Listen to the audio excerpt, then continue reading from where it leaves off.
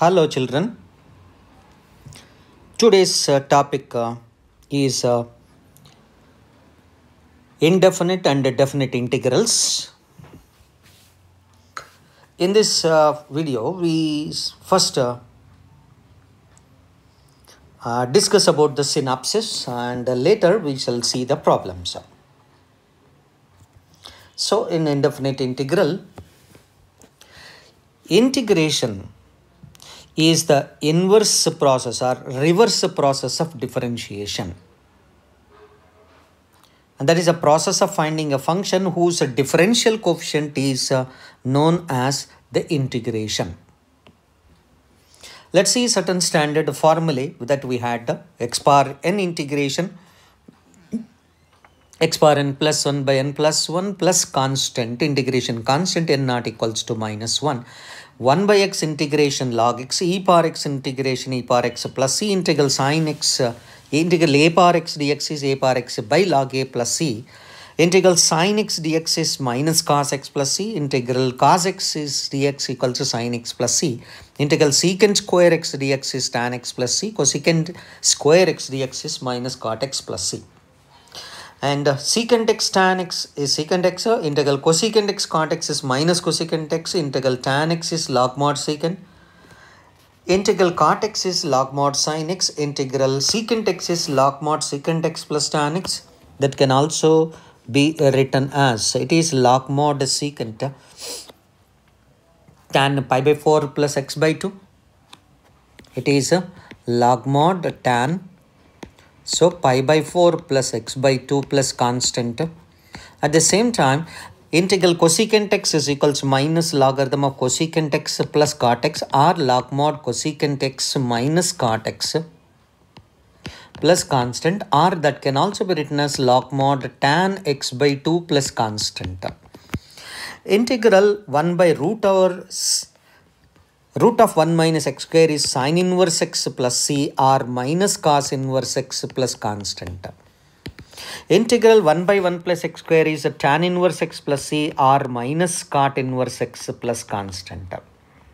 Integral 1 by x root over x square minus 1 is secant inverse x plus c, or minus cosecant inverse x plus c. Of course, integral constant is a kx plus constant.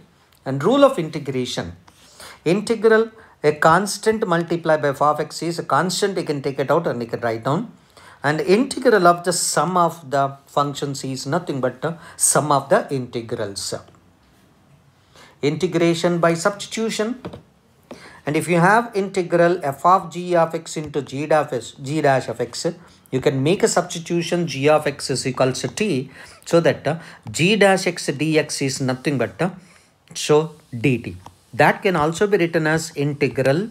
It is f of g of x multiplied by differential of g of x. So that answer is equals to f of g of x plus constant. Coming to integration by substitution method, of course, if you have f of x to the power of n into f dash of x. So f to the power of, you remember the formula x power n, then directly you can apply it. When a function and you find the derivative of the function, you directly apply x power n formula. And two specific important formulae are f dash x by f of x dx is log mod f of x. F dash x by root f of x is 2 root f of x plus constant. Next, rational functions integration. Standard formulae, integral 1 by a square plus x square is 1 by a tan inverse x by a plus c. Integral 1 by a square minus x square dx is 1 by 2a log mod a plus x by a minus x plus constant. Integral 1 by x square minus a square is equals to 1 by 2a log mod x minus a by x plus a plus constant. Integral 1 by root over a square minus x square is a sin inverse x by a plus constant, or minus cos inverse x by a plus constant. And integral 1 by root of a square plus x square is nothing but logarithm of x plus root over a square plus x square plus constant. and integral 1 by root over x square minus a square is logarithm of x plus root of x square minus a square plus constant. Integral 1 by x root of x square minus a square is 1 by a cosecant inverse x by a, or minus 1 by a cosecant inverse x by a plus constant. And of course, the continuation integral root over a square minus x square dx is equals to a square by 2 sine inverse x by 2 root of a square minus x square plus a square by 2 sine inverse x by a plus constant. Root of x square plus a square is equals to x by 2 root over a square plus x square plus a square by 2 log of x plus root of a square plus x square. And root of x square minus a square integral dx is equals to x by root of x square minus a square minus a square by 2 logarithm of x plus root of x square minus a square plus c. And these are algebraic functions, integral 1 by, so a square ax square plus bx plus c, integral 1 by ax square plus bx plus c root. So whenever the functions are given to you, you try to make up in the form of ax square plus bx plus c in the three models of the form, like x square plus a square model, or x square minus a square model, or a square minus x square model. Either one of these form you just convert and then you can apply the formula, you will be getting a required answer. Next, integration by parts. Whenever you find the product functions, how do you integrate it? Then it is integration by parts is nothing but actually the first function into integral of the second function minus derivative of the first function multiplied by integral of the second function. Okay, coming to the next one, this while applying the integration by parts, which is the first function, which is the second function, u or v, which one is the function, that can be identified by the formula that is called ILATE. ILATE means nothing but the inverse, logarithmic, algebraic, trigonometric and exponential function. In this particular order, the way in which you are representing ILATE, that to be given a preference as a first function and a second function. And there are certain standard of results which you need to remember. E power x into f of x plus f dash x is equals to e power x plus constant. And sin ax cos ax is equals to sin 2ax divided by 2a plus constant. And of course, this is one more formula. You'll be getting it. So AD minus BC, simplifying, you'll be getting a required answer. I hope I'll be getting. It's not necessary. I hope there is a difference over here. Do not take up this. Let's consider d by dx. This also doesn't require much. So let us proceed to other results. In case of indefinite integrals, there are some more important things which you need to remember the things. Okay, if you have integral like this, integral of a cos x plus b sin x, a cos x plus b sin x divided by c cos x plus d sin x dx. Whenever you find the integral of this form, then you can apply directly the formula as like this one. It is AC plus it is AC plus BD divided by c square plus d square multiplied by x plus AD minus BC divided by c square plus d square into logarithm of denominator. This is actually the denominator, the whole thing. So denominator plus constant k. That's how we represent the integral. At the same time, whenever you find integration by parts, if you have integral x multiplied by f dash of x dx, and that will be given it as x by parts when you use x multiplied by f of x minus integral x derivative 1 f of x dx. So I can able to say from this one we derive the two conditions. So one condition is nothing but integral f of x dx, for which the direct integration is not known to us. We can use this concept x multiplied by f of x minus integral x into f dash of x dx. We can use this concept to get the values like inverse trigonometric functions, logarithmic functions. Directly don't have integration, you can use this formula. And at the same time, integral f of x plus this you bring it left hand side, you'll be getting, you can write it as a x multiplied by f dash x dx. This also will give us answer x multiplied by f of x. So therefore, the same formula can be represented in two different fashions. These two results are most important for us to simplify the integrals. Okay, let us see that. So let us proceed now the definite integration concepts. We know that whenever you find f of x is a function, when f of x is a function defined in the closed interval a comma b, then integral a to b f of x dx means the capital F of b minus f of a, where capital F of x is nothing but integral f of x dx is equals to capital F of x plus constant. If the indefinite integral of f of x dx is f of x plus constant, then integral a to b f of x dx is fb minus fa, f of b minus f of a. Of course, this is a substitution method, and when you substitute x is equals to phi of t, the limits also a to b. When x varies from a to b, then this t varies from phi inverse of a to phi inverse of b multiplied by phi dash of t into dt. Let's proceed to the next most important properties of definite integral. That you know, one important property is nothing but integral a to a f of x dx will always be is equal to 0. Lower limit and upper limits both are same. The integral value is equals to 0.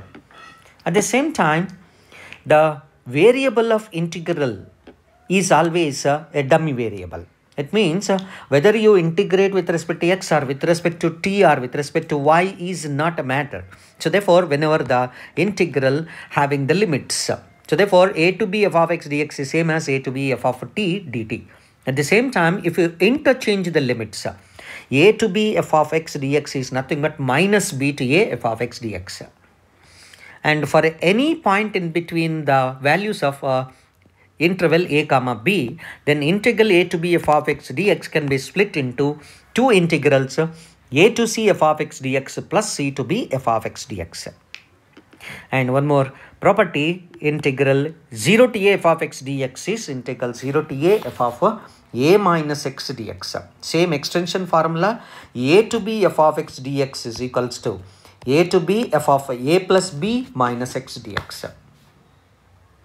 And coming to the next one, the property integral minus a to a f of x dx is twice integral 0 to a. The total interval minus a to a is split into two parts, minus a to 0 and 0 to a.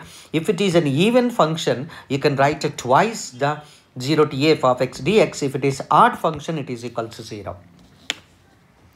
Odd function if it is equal to 0. Same is the case in this case.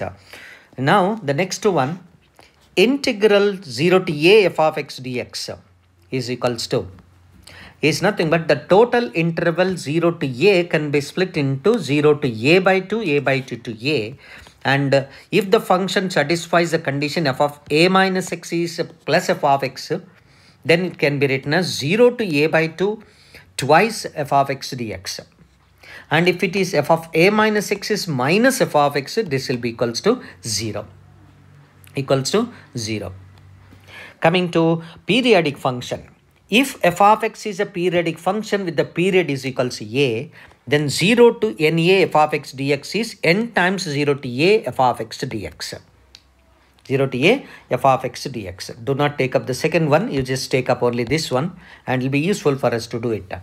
If f of x is an odd function 0 to a, I mean phi of x equals a to x, phi of t is an even function. Okay, that means whenever the function is an odd function, its integration will be the even function. And the next one, differentiation under integral sign. This is called actually Leibniz theorem. Let's see that one. How do you find the derivative?